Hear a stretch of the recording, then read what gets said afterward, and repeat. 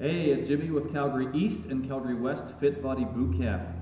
So today I want to talk to you about getting consistent with your workouts.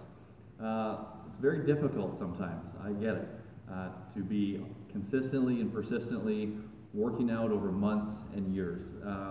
It's hard work, it doesn't feel good sometimes to get your workouts in. But of course it's something that we all need to do.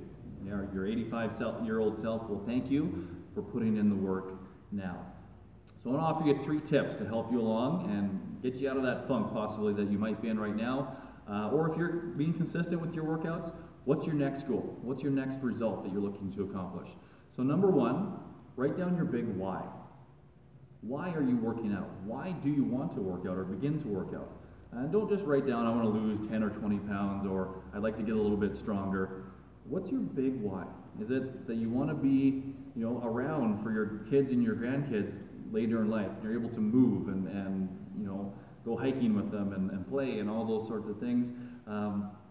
Is it that you just want to feel self-confident again? Self-confidence is a big thing, and getting in shape is a definite accelerator of self-confidence, among other things, of course.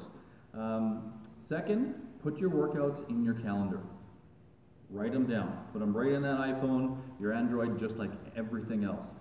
There's a mental switch that flips on when you do that. It's crazy, actually. Workouts tend to happen just like everything else when they're in your calendar. And there's days, believe me, that you are not going to want to feel like working out. Okay, we've all been there, but you want to make this just like brushing your teeth. Brush is just a chore that you have to do every day. But just understand and realize how much better you'll feel after you get your workout in.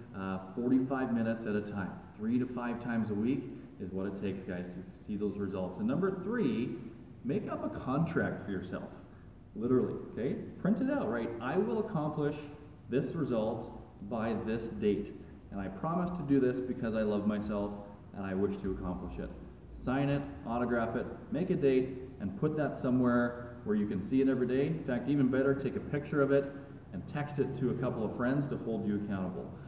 So there you go, guys. A couple of mindset tips to help you get out of that funk. Okay, you can do it. Work out, work out, work out. We'll see you soon.